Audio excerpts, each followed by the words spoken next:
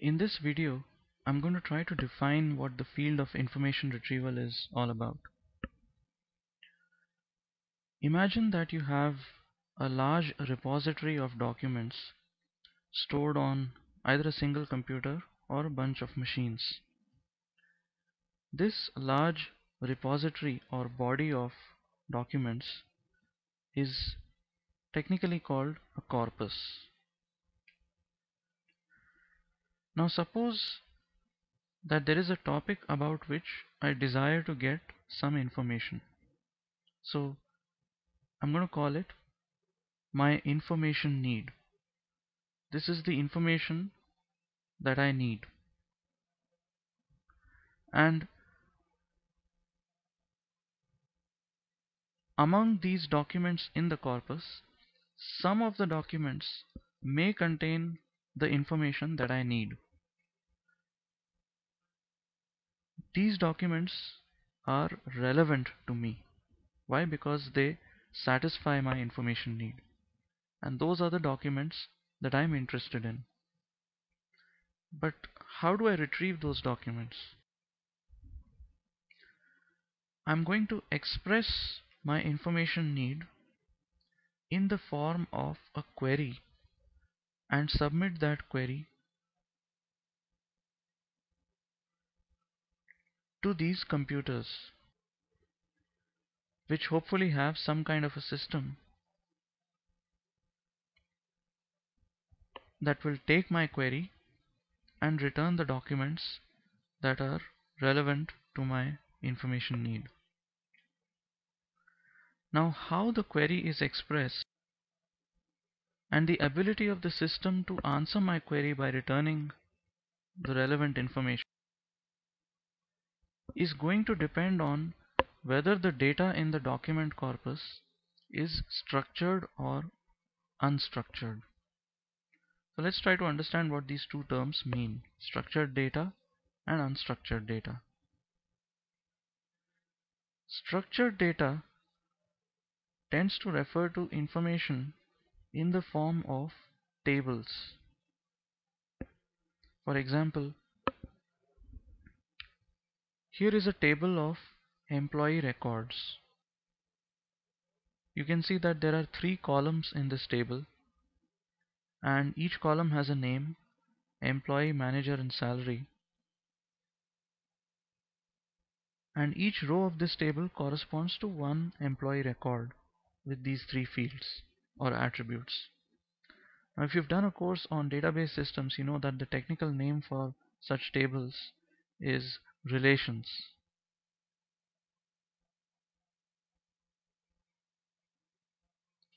So, putting it in another way, structured data tends to refer to information that is stored in relations, and a collection of relations is basically a relational database. And so structured data tends to refer to information that's stored in relational databases or databases in general. The important point is that this data is explicitly structured in such a way that we know what each of these fields is. We know, for example, that the salary field is going to be an integer. We know that the manager field is going to be a string. And we know that every string that appears in the manager field will also be appearing in the employee field, because all managers are employees. Of course, I've shown only 3 employee records here, but this table will in general be very large. And the employee field itself is going to have strings that basically are employee names. So we know what the type of each field is. We will also know what is the range of values that are allowed or disallowed.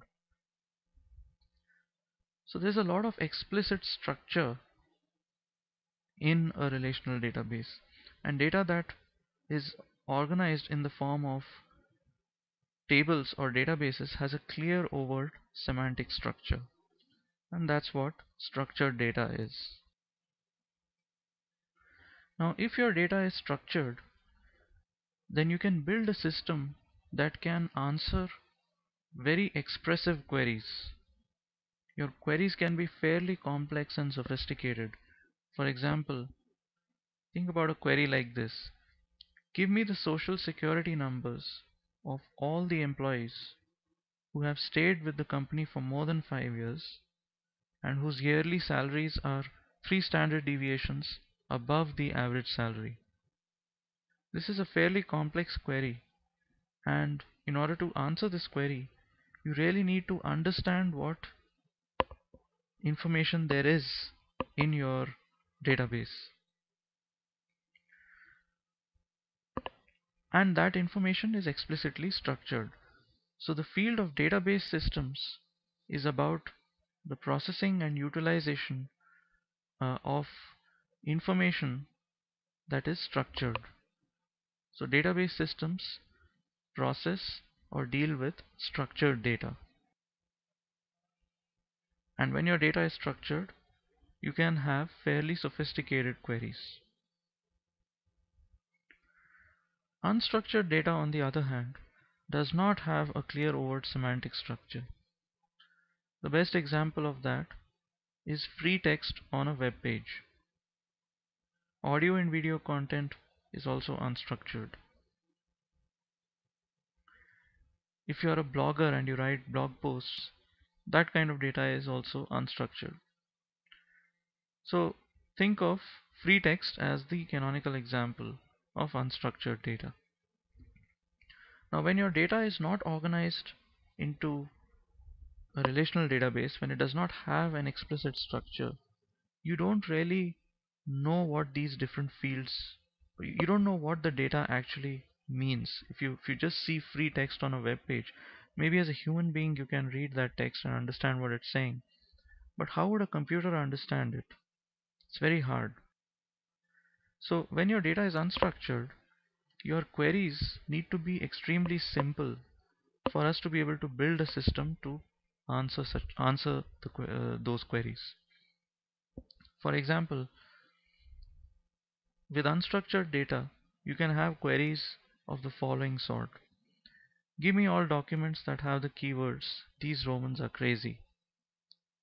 So what you're doing here is you're looking for a phrase match between this query and each of the documents in your corpus. And you want to return all those documents which contain this phrase. So what you're doing is a simple phrase match here, and contrast that with the fairly sophisticated query here, where you really need to understand your data in order to answer this query. Now, just as database systems deal with the processing of structured data, information retrieval systems deal with unstructured data. So if your data is unstructured, you will need to build an information retrieval system or an IR system in order to handle these less expressive queries. It's impossible to handle queries like this on unstructured data because you simply won't be able to make the machine understand that free text unless you are able to detect an explicit structure in it. At this point, I would like to say that many of the slides that I'm going to be using are adapted from the Stanford course on information retrieval. cs276.stanford.edu is the website, and you can see the slides of Chris Manning and Prabhakar Raghavan, who teach that course, and they have also authored a textbook on information retrieval called Introduction to Information Retrieval, which is going to be the textbook that we will follow for the videos on information retrieval. And I would like to acknowledge here the slides that they have put up, because I'll be using and adapting them and slightly modifying them for the purpose of this video series. The textbook and the slides are freely available online on their website. Now this slide shows the growing importance of the field of information retrieval in the last 10 or 15 years. This slide coupled with the next slide. Back in 1996, if you look at the data volume, that is the amount of data that was there, this bar shows you how much unstructured data there was, and this bar shows you how much structured data there was. So you can see that there was a lot more unstructured data or text data out there in 1996 relative to the amount of data that was sitting inside databases. But if you look at the market cap of companies dealing with the processing of that data, you can see that there were hardly any companies making money out of processing unstructured data. There were companies like Oracle, Sybase, and so on, which were generating a lot of revenue from their database systems which processed this structured data. There was a lot more money in databases than in the processing of unstructured data.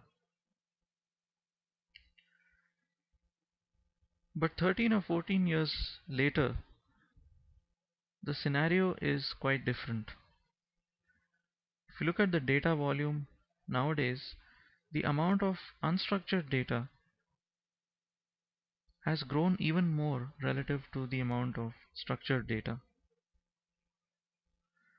But this time, if you look at the market cap of companies that are processing unstructured data, companies like Google, Yahoo, Microsoft, Ask, and so on, you can see that there is a huge amount of money being made by processing unstructured data, more than the amount of money that people are making out of structured data.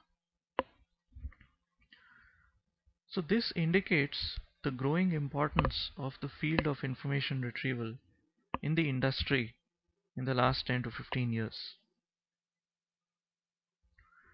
Now, in reality, no data is perfectly unstructured or literally unstructured. In reality, there is always some kind of structure to even free text. So information retrieval systems really deal not with completely unstructured data, but there is always some structure to the data which the IR system is going to exploit. For example, even if you look at this slide, which is written in a very informal language, this slide still has some structure. It has distinctly identified zones, such as this title field over here and the bullet points over here. Even in web pages that have free text, you often have headings, paragraphs, and footnotes represented by explicit HTML or XML markup, which is some kind of structure. And the more you have structure in your data, the more powerful the queries on it can be. For example, if we had a system that understood this minimal distinction between the title field and the bullet points, we could answer queries like, give me all the documents in which the title field contains the word data and the bullet points contain the word search. And this slide itself, or this document itself, would be an example of um, a document that satisfies the query. So we're going to see how to actually build information retrieval systems that answer such queries. For now, I'm just trying to point out that in reality there is some structure to your data, and that structure is the more structure there is, the more complex your queries can be, because the better we can understand data that is structured. Even raw free text, for that matter, has some linguistic structure in it.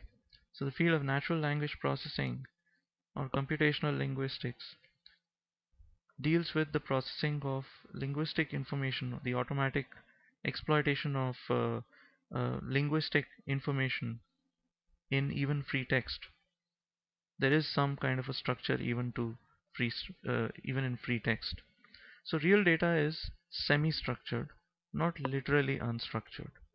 So when we say unstructured data, we generally mean data that is not explicitly structured, but it has some structure, so it's semi-structured. So that brings us to the definition of the academic field of information retrieval. If you just look at the phrase information retrieval,